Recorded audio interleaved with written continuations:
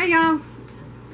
Dan at Home in the Sticks was asking people how they stored their seeds, and he wanted comments below on his video, and I thought, as I posed to type it out, I thought, oh my gosh, I could just do this easier as a video. So that's what I'm going to do. This is my box right here. It's just a Sterlite cheap box with a lid that I got at Walmart. And this is what I store seeds in for the most part. I have been known to go to the, I need to reseal that one.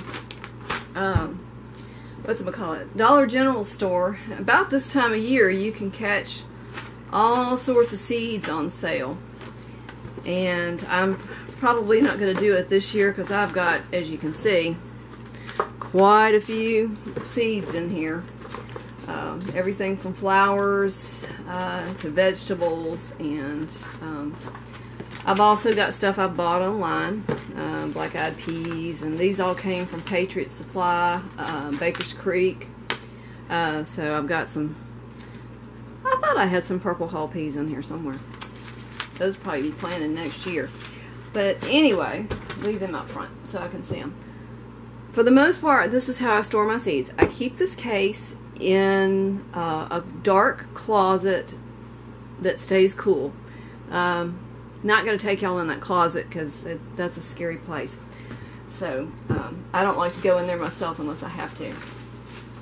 I at one time used to keep some in the freezer, and I've read somewhere that, you know, because these are you know, these things are alive. So you really, you know, I don't think it would be a good idea to keep them in there for a prolonged period. So I took them out.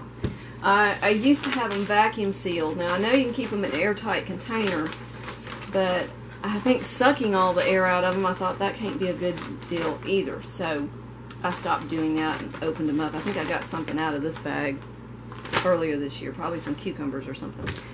Okay, but this is where I keep my store of excess seeds.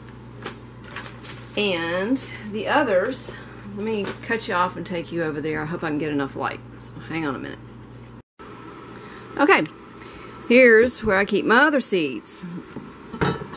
We got this little miniature fridge that we just keep for drinks and stuff, but that top rack is perfect for my open seeds that I've been using throughout the gardening season. So I just shove them in there. In fact, I've always kept this bag of seeds, in here. Some of these seeds I've actually had for years, and they still have sprouted for me.